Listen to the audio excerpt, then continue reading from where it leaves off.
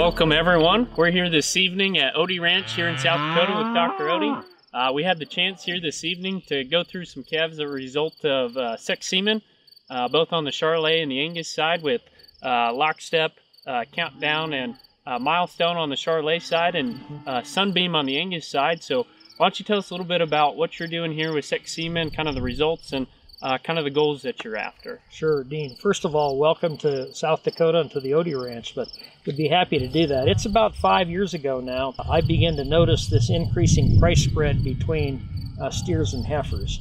And as we began to think about a $200 difference between the value of a steer and a heifer, we began to think about the possibility of increasing the percentage of our calf crop that was steers as opposed to heifers. So I had a conversation with Aaron Arnett and your organization, and we began to talk about what the possibilities might be. We started a project, I think we did our first one in 2019. Started to look at male sex semen with terminal sire on mature cows. And at that time, we were also looking at female sex semen and putting into our heifers.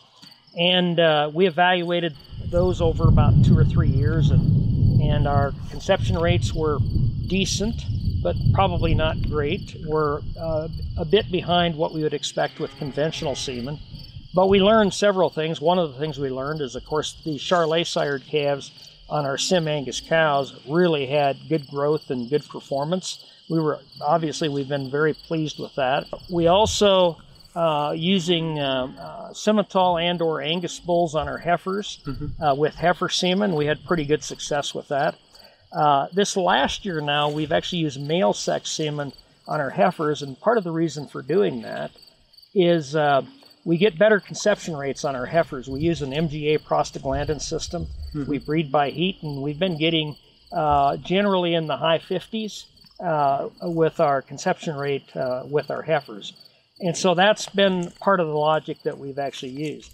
Some of the issues that we deal with, though, is, of course, if you're selling like Charolais sired calves in markets here where there aren't that many of them, then we tend to see a bit of a price penalty.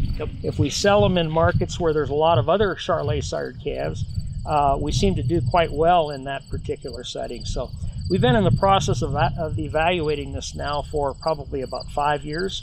And we've been very fortunate to have your company working primarily with Aaron as a partner in really evaluating sex semen and perhaps some of the best ways we can use sex semen in commercial beef cattle production. Absolutely. And you talked about the use of sex semen to skew your calf crop towards a certain sex.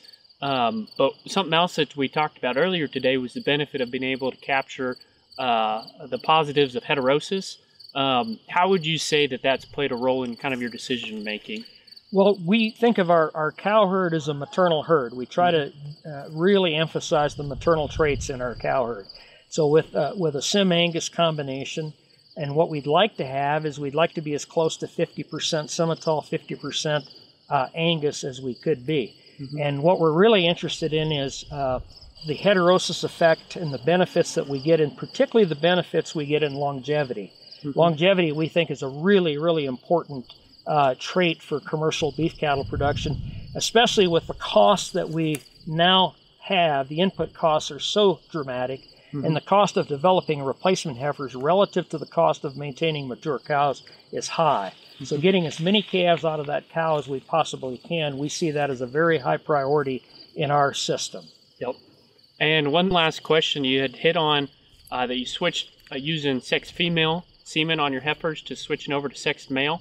Would you say that that was a good decision? Are you glad with that? And what have you seen from that? I think so. And our logic in doing that is we think we'd like to produce about 65% steer calves is what we'd actually like to have. And we get better fertility on our heifers, so putting male sex semen into our heifers is one way that then we can get closer to that 65% because our conception rates are better there than they are on our mature cows. And of course, to be fair on this, our mature cows are all synchronized and time bred, and our heifers, we're breeding those while they're still in our backgrounding yard, feeding MGA, an MGA prostaglandin system, and we breed by heat. And we can get better fertility when we actually do that, especially with sex semen. And the other thing with sex semen, of course, timing of insemination becomes more critical. Right. And that's why I think that heifer program has worked as well as it has. Well, perfect. Well, we sure have appreciated the opportunity to go through the cattle here and the work that you've done with STgenetics.